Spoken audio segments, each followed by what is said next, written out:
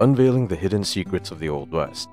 Aside from the wild adventures of famous outlaws and lawmen, the Old West was also filled with deep untold secrets about hidden gold mines, mysterious beings, and haunted stories. After watching this video, all the hidden secrets will be unveiled to you. But first, let's show you the first hidden secret on the list. Let's begin with the elusive Law Cement Mine. It was believed to be situated in the Sierra Nevada mountains of California. In 1857, a person found gold ore in this mountain in one of his travels.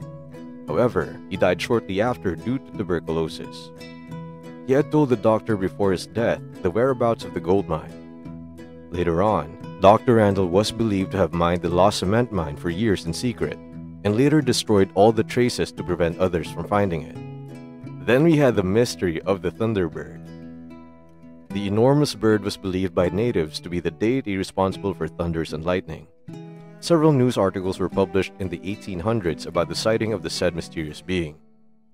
After some time, a Cherokee treasure hunter even found the alleged remains of this enormous bird in the form of 18-inch long feathers.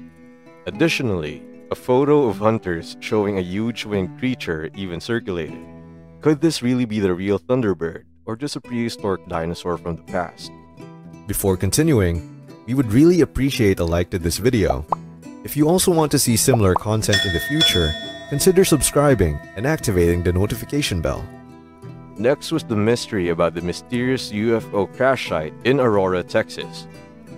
In the morning of April 17, 1897, a mysterious object from the sky crashed into a windmill on a farm and then exploded. Then a news article was published about the bizarre experience of the people who witnessed that event.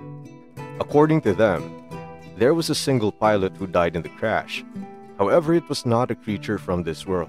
The alleged being had been buried in the farm, but its whereabouts were unclear. What was left were the scrap metals of the mysterious vehicle given to tourists as a souvenir of that event. In 1881, the legend of the Winchester haunted houses became known. Winchester's family was the one responsible for the famous and excellent handcrafted rifles in the Old West. When William Wirt Winchester died of tuberculosis, he left his wife with a great legacy as the finest gunsmith and a huge fortune. However, his wife Sarah was advised by a psychic that her money was cursed by those who died from the Winchester rifles.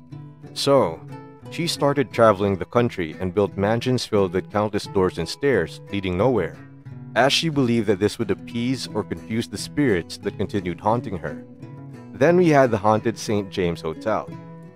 It was completed in 1872 and was known before the Lambert Inn. The hotel witnessed countless deaths and violence.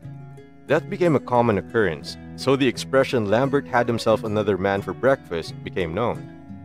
However, the horror reached its peak when people stayed in particular rooms started committing suicide and experienced sudden unexplained deaths. It turned out that some rooms became haunted to the point that the hotel decided to lock them up for the protection of its employees and customers. If you want to know more about the incredible stories of the Wild West, click the following links for more amazing videos.